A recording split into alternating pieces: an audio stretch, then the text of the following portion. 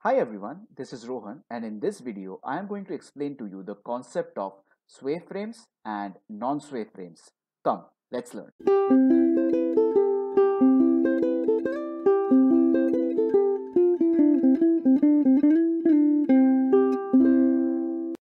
A frame is called non-sway if it does not deflect in the horizontal direction.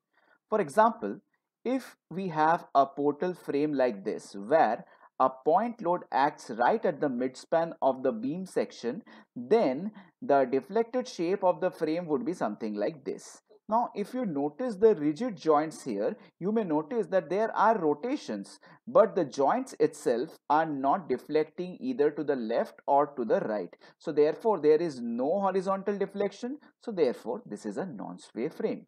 However, a frame is called as sway frame if it deflects in the horizontal direction. So let us take the same frame into consideration, but now let us have a load like this acting on the beam section. So the deflected shape will be something like this, and now as you can notice, the rigid joints have deflected towards the right. So there is a horizontal deflection, so therefore this is called as a sway frame. Now, if I give you a frame where you can see the geometry of the frame, the support system, as well as the loading, now can you say whether it is a sway frame or a non-sway frame just by looking at these things? Well, the answer is yes. So let us see what are the factors that affect the sway in a frame. So the first factor is the presence of unbalanced horizontal loading on the frame.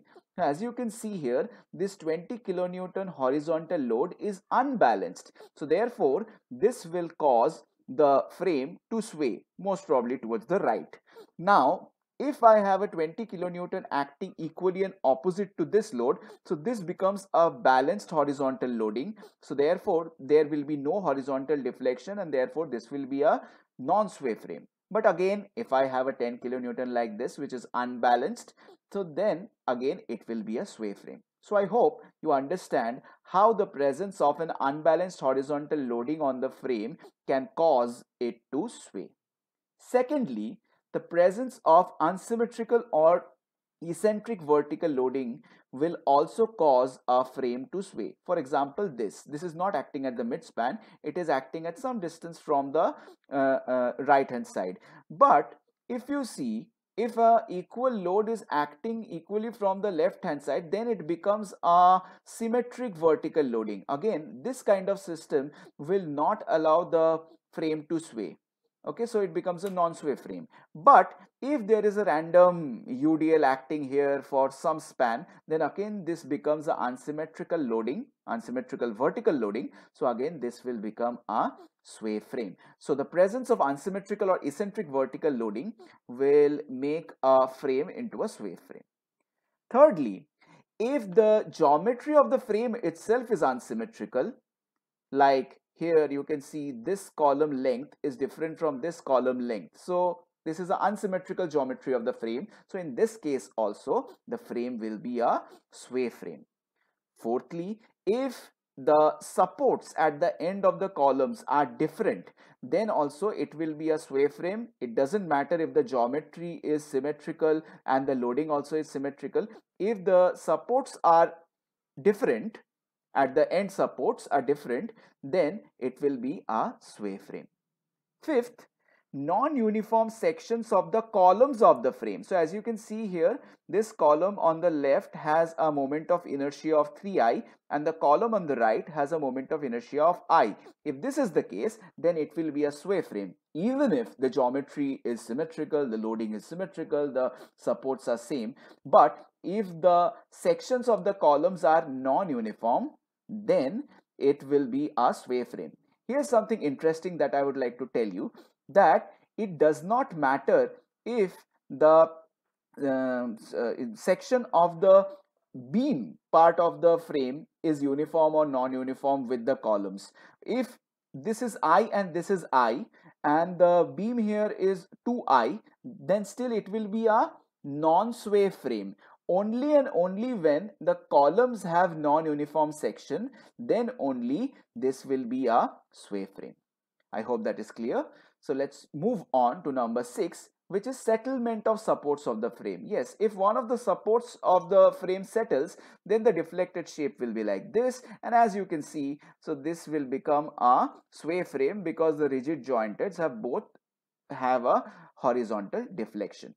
Number 7 is if there is a combination of 2 or more of these factors. So as you can see in this diagram, there is unbalanced horizontal loading, there is unsymmetrical vertical loading, the geometry of the frame is unsymmetrical, the end supports are not the same, the sections of the columns are section properties of the columns are not the same. So all of this combined will lead to it being a sway frame. And lastly, very important is that there should be an absence of a horizontal support, right? Because you see here, if there is a horizontal support, whatever may be the unsymmetry or whatever all the other factors are there, this support will not allow a sway. So in order for a frame to have a sway, the frame must not have a horizontal support, right? So I hope now you will be able to answer this question, that whether this is a sway frame or a non-sway frame. I want you to take a good look at the geometry of this figure, the loading as well as the support system, and pause this video and try to answer this question.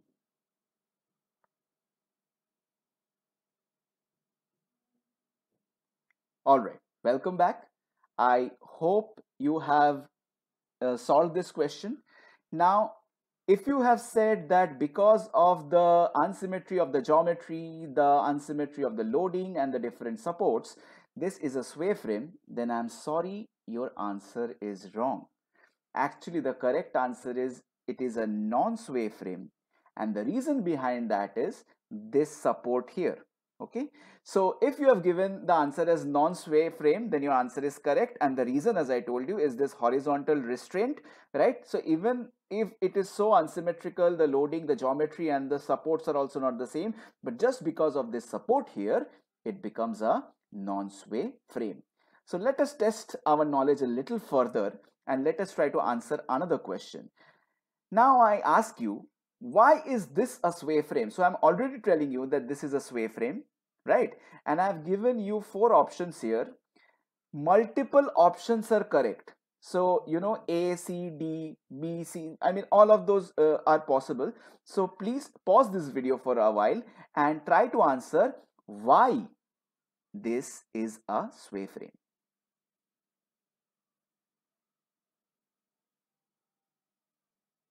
All right, welcome back. So let us see what are the reasons for which this is a sway frame.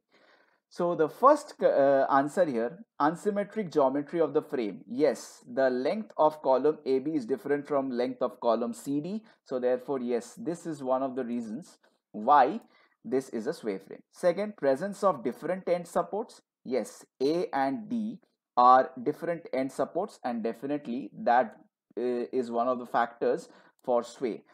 But number 3, that is non-uniform section of the members of the frame. You see here, AB and CD both have the value as I. Only the beam has 2I, and as I already told you, it does not matter what is the section property of the beam. So this is not one of the reasons why the frame is swaying. Lastly, settlement of supports of the frame. Well, A and D might be at different levels, but none of them are settling. Okay, so this is also not the correct answer. So I hope you have answered this correctly, and I also hope that you have understood this concept. If you have any doubts, you can ask me in the comments below. Thank you for your time.